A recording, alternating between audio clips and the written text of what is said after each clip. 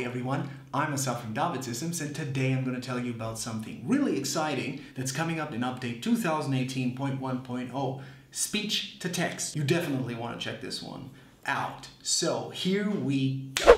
In this demonstration, I'm using the multi-track editor from David. However, you can get speech-to-text in all audio editors from David as an add-on feature. Also, for the sake of this demonstration, I'm going to record my own sound file and then analyze it per speech-to-text. To demonstrate the capabilities of speech-to-text, I'm also going to use a pre-made longer audio file. So we're going to cover a lot of things. So let's start. To start off, we need to change our panel to record mode to record our own audio file. This can be done by clicking on record mode in the bottom left corner of the screen. Now, using the record button and hitting play, we will record our own audio track. And here I'm going to go with our motto.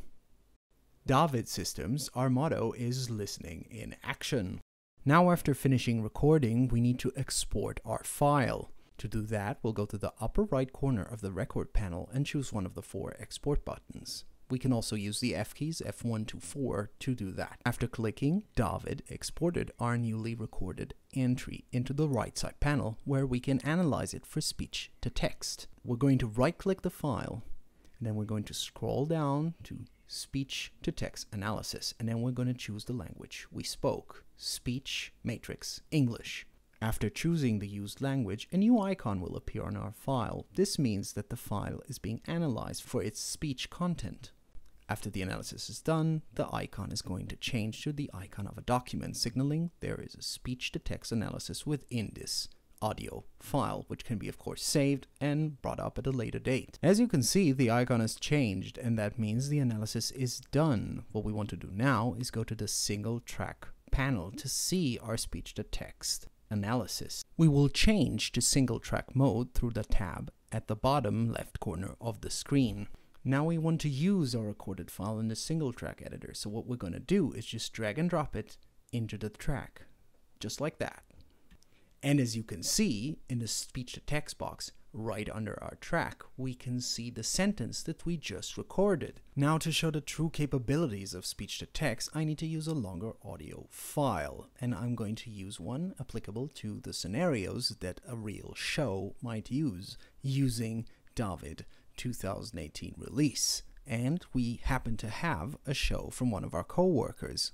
So now I'm dragging and dropping the new audio file simply in the right side panel. Now, as you can see, this file has the same document icon like the one I recorded. This is because this file was saved with the speech-to-text analysis. Now let's listen to the playback and see how the text is completely in sync.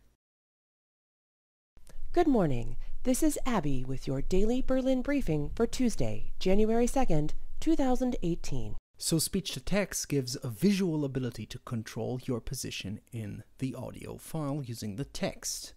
We can see also that we can mark a certain part of the text that will automatically sync and mark the same part of the audio file. We can use that to cut or copy and just edit our audio file using the text more than the audio file itself. As you can see, I just copied a part of the marked text. This feature upgrades your editing capabilities, giving you great overview over your audio projects. And because of the synchronization to the audio file, it makes your work so much more efficient and saves you a lot of time. This also upgrades your archiving capabilities. A large audio file like this one can get very chaotic because you don't always know where you are at what part and what you need to edit. So what speech to text does, it just visualizes the entire process. I can search different parts of my audio file via speech to text through this search panel. I'm just going to write down police and how many times police showed up in the audio file. And as you can see, I can see directly every time the word police showed up. You can see the different colors indicating different information inside the text corresponding to your audio file.